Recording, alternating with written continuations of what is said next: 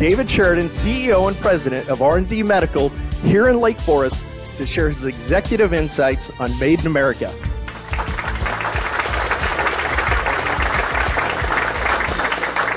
Let me get started. We are privately held, and as you know, we make everything here in America. It's all manufactured in USA, Lake Forest, California, 100%. We are a contract manufacturer, and what we do is we manufacture medical electrodes. Most people don't know what a contract manufacturer is. A lot of times that happens to me because people ask me, what's your brand name? And you know, if you're a contract manufacturer, you don't have a brand. We don't exist. The world doesn't really know we exist because what we do is really either make a component or all the way up to the finished product, even including packaging and sometimes shipping to the customer. And but what it doesn't have on it, it doesn't have our company name. So it has their name on it, and so we'll do everything for them. And that's what a contract manufacturer is. Our goal is to make our client famous. Sid, is that you? You're one of the speakers, right? No, Saeed, sorry. You know, I noticed that you had 2,400 employees. Is that right? Well, you know, I was talking to my dad about that, and we were saying, God, oh, in fact, my dad's here. By the way, we were saying, you know, I have a 13-year-old daughter, and if I had to help her sell Girl Scout cookies, and if I was you, that wouldn't be much of a challenge, I think. That would, you know, I was just thinking about that. But anyway, so that's what a contract manufacturer is. A lot of times people will say, well, what do you do? What do you make? And I say, well, we make medical electrodes. And sometimes they'll say, was that EKG for your heart? And I said, yeah, we do that, but we do a lot of things. We have electrodes for all parts of the body. For example, nerve monitoring. Let me see, how many women in here are incontinent, have to wear diapers? Raise your hand or stand up, either one. Okay, that product's actually in development, and by the demographics I see here, I don't see that market we might not work on. You know, I don't know. Well, we're also working on an electrode that goes down in the lower abdomen for PMS. Are any women suffering from that? Actually, men can raise their hand too, if you want. Those are a couple of products that are related to electrodes. The next one, this is one that we just started working on development recently. It's CEO, Dr. Castell right there. We're starting in the early development of dysphagia. That's to monitor people that have difficulty swallowing or can't swallow. And then another one down here, and let me grab one of the products out.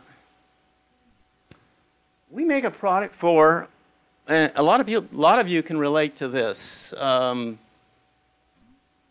bad knees, bad knee trouble. We make an electrode that goes in the knee for treating osteoarthritis. It's for when someone needs a $60,000 knee replacement and needs surgery. They can actually wear this brace with our electrodes in it. And if they wear it 5 hours a day for 8 months, they pretty much got a brand new knee and can withhold or forgo the operation for about 10 to 20 years.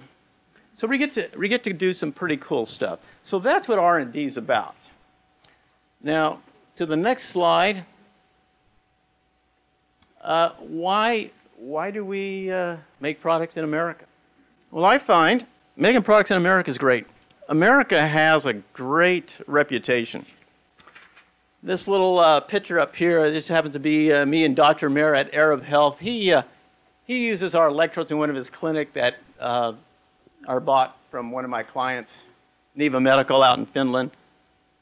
And what we find like when we're exhibiting it at these shows, these clients who come up to us, and like when me and Joanne are exhibiting in a booth, they'll say, you know, they start talking about us developing a product, and we tell them it's made in America.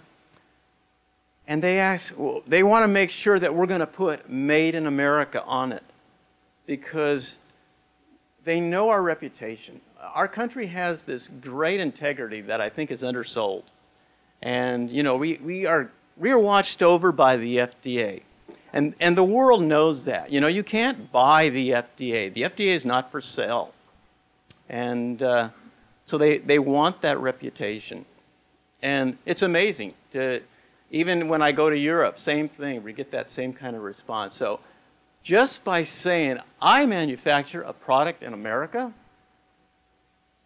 I'm 50% ahead of everybody else right away. And like when Frank and I here, Frank's my patent attorney, Frank Ubell. Like when we were in Dubai, I mean, you wouldn't believe this. I mean, two guys our age walking into a bar loaded with our heart medication. And, man, people just, as soon as they find out we're from America, I mean, people just come to us really quick. It's amazing how much they just, you know, put us high on a pedestal. So we're thought of in that regard. We're thought pretty highly. So with that integrity, that's what America does for me as a manufacturer. And how do I do it? How do I, now that I got all the advantages of making product in America, how am I going to stay here? And here's what we do. We're privately held. Our long-term, we have long-term profit goals. It takes, and I have, and this example right here, this product took us 17 years to get to market. We went through every revision in the alphabet, and it still wasn't working on the patient. If I had been publicly held or had angel investors, God, they would have got rid of us a long time ago. But being that I'm privately held, I can get away with that. I can take on these challenges that are just a money pit. But we know that there's light at the end of the tunnel. This is actually what this product looks like. I do have a diagram of it up there. It's hard to see. We actually put this in the patient, but they inserted it into the wrong end of the patient. So that photo just didn't work out. And, you know, Pilar, she tried to Photoshop it, and it just didn't work. So anyway, the diagram is what you get, but I think you can see it just goes down the mouth and it goes into the esophagus during intubation. We can just take our time, get it done right. We are a contractor, manufacturing contractor that connects with our clients. Our client base is not that big. With the client, we suck up a lot of resources in the development phase. So we're pretty picky. We don't take on everybody. We find out what the need is. And it doesn't have to make economic sense, but it does have to make ethical sense. If we think there's a need out there, we're going to do it. This little guy up here, my client, really good client. I've had him for 15 years. He wanted us to develop an electrode for a baby that weighs under 1 pound. Not much of a market for that. But there's babies out there that are 1 pound. The problem is with normal electrodes, they take up a lot of real estate on the chest. And that's just not going to work. So we knew that we're going to throw a lot of money in this, and we're not going to get the money back. But these babies need it, and our client wants it. And we want to go the distance with our client. It doesn't always make economic sense, but it does make ethical sense. It turns out, though, that when they put it on these little guys, some of the people got a little adventurous. They found out, well, let's try putting the electrode on these bigger babies. And it started working out pretty good on the bigger babies. And I'm not allowed to disclose who I manufacture for many clients. They don't want anybody to know I exist, and that's okay. But we have this one client that we've been working on a negotiation for about 3 years, and it was just finalized. But they said, we want this product, and we want it on all our babies. So they're going to put it in 200 countries, and I'm going to have several thousand people selling this product overnight. I didn't plan it that way. I thought we were going to just make a few, and now we have no idea how many we're going to make. But I hope with that kind of manufacturing capacity that we're going to have to pull off, you know, I can return the favor to Jessica for allowing me to come up and speak to you guys. I connect with my clients in other ways. This client here, right below here, this French client, very innovative way to do resting ECG electrodes. We can get a much cleaner tray, shorten the time it takes to do a resting ECG.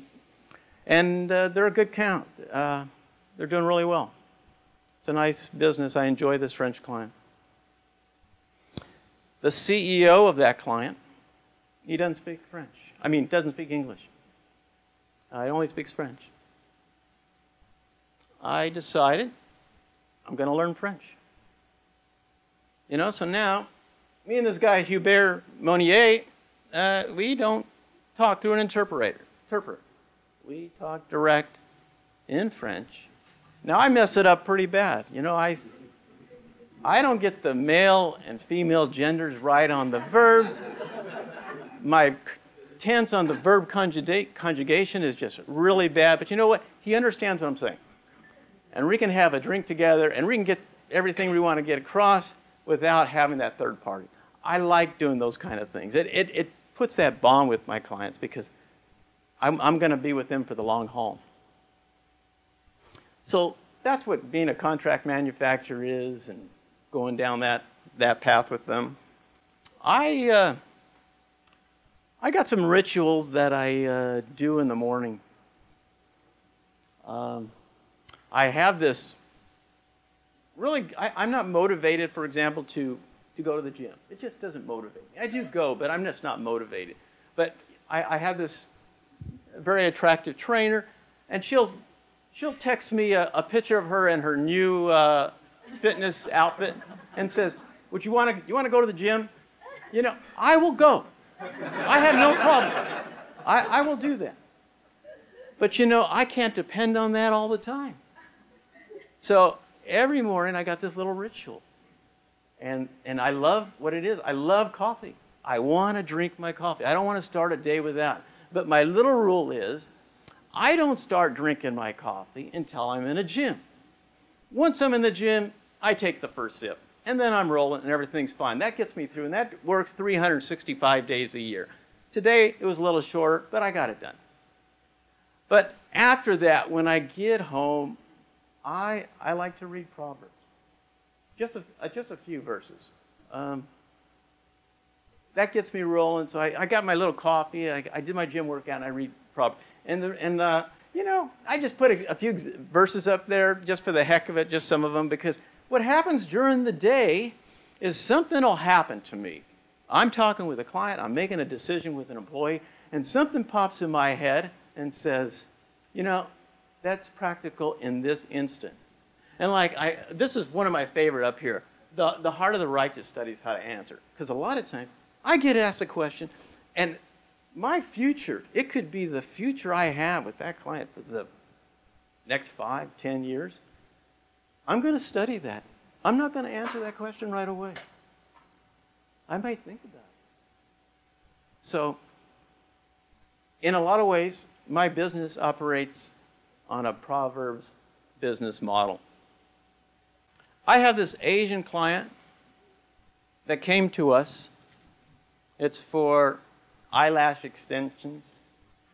that we're working on. We've been doing for quite a few years. By the way, these products, I don't pick these. These come to me. If I'm going to extend a body part, it's not going to be my eyelashes. That's way down there. But anyway, this company had come to us for their supplier was from China. And what they have a gel that is that was used, and it's causing a lot of skin irritation problems. And they said, you know, we can't handle this anymore. We get one shipment in 1 month, the product is great. Next month, they got irritation problems all over the place.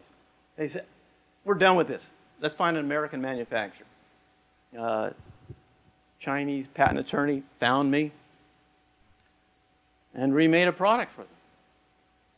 And I gave them a quotation. And they said to me, well, your price is 3 times higher than my current supplier. And you know it is. But we have never caused any of their patients any skin problems. So yes, we have a higher price, but we don't have a higher cost. We have a much lower cost. And that's what we tell our people out there. And that's what they find out. Because when they come to us, they do play hardball. They say, you know, we are making things here that are a lot more expensive somewhere else. Okay, give me some time. On fairness, you know, I think a lot of times when I'm negotiating, because I know I'm going to be with these people forever, because once we develop a product together, I mean, we're hooked. It's not like you can go find another manufacturer. We're too deep into this. There's too much intellectual property that's going to cross paths and get locked in. So I don't mind in my negotiation if they get the better end of the deal. For me, it's an investment in my future. And this one example I had, you know, with the endotracheal tube that went down the wrong end, with that product in development, we just lost money, a lot of money. But once it took off and it started doing well, one day my clients at a trade show were talking, and it's in production. We're making money. Actually, we're making good money. And I'm thinking, well, maybe we're making too much money. And I tell them, I said, you know, we've automated this a lot since the volume's gone up. And I can lower your price. And Dr. Ray says, no, I like the price the way it is. You know, it took 15 years to bounce back that way. But he doesn't mind. So it's a nice trade-off to develop the strong relationships. I did fairness. We can move on. Connecting with my employees. A lot of my employees, well, not a lot, but a few of my team came here today. And what do? I let my core management team be the captain of their own ship. I let them make their decisions.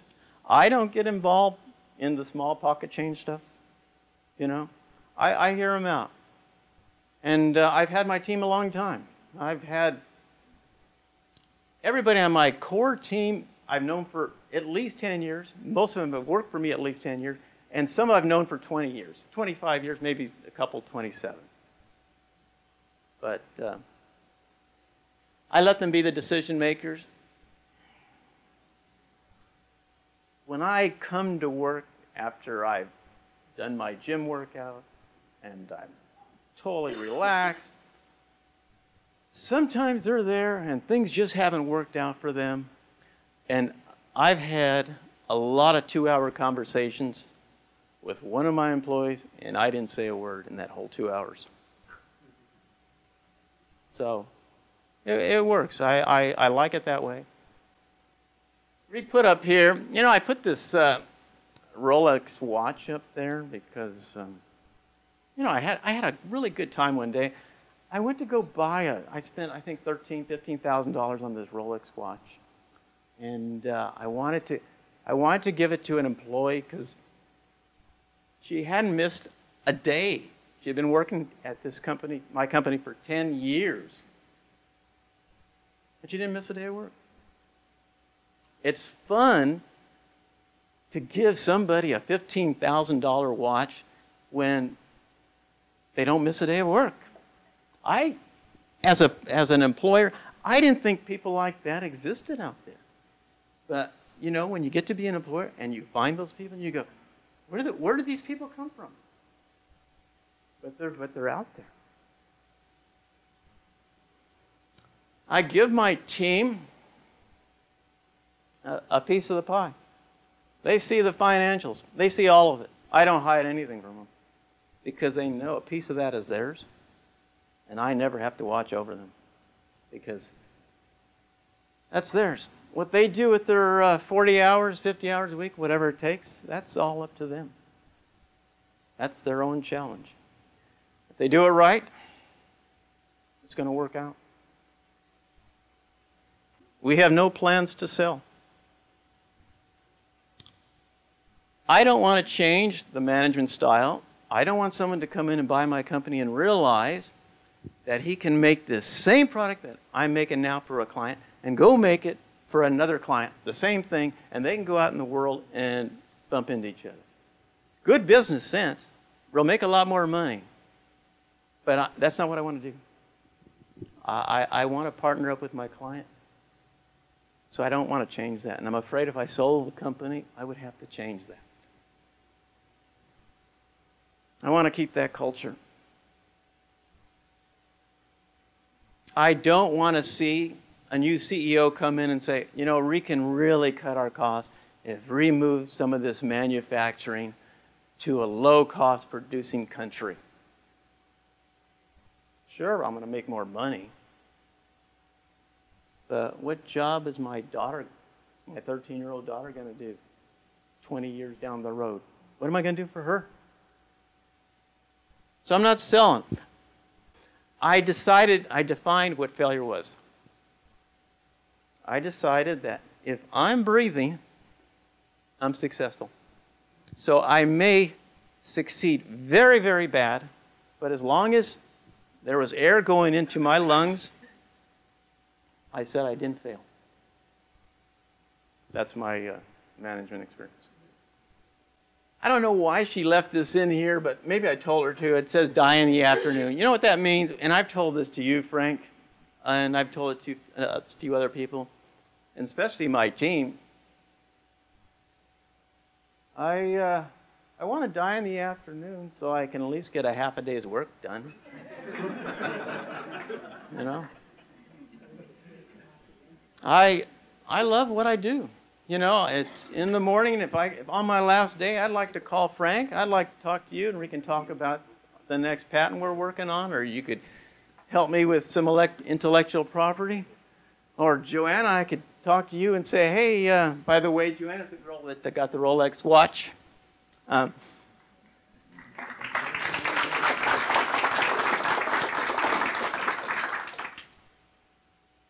I could say, Joanna, it's time for you to take over some of my projects because I'm pretty much shutting down around 2. You know, get that out of the way. If I have a little extra time in the day, you know, I may do something personal. I may cancel my Botox appointment. You know, I may put my Viagra on Craigslist. You know, but pretty much, I'm done. I'm done for the show. I'm ready to get in the pine box, and that's my show.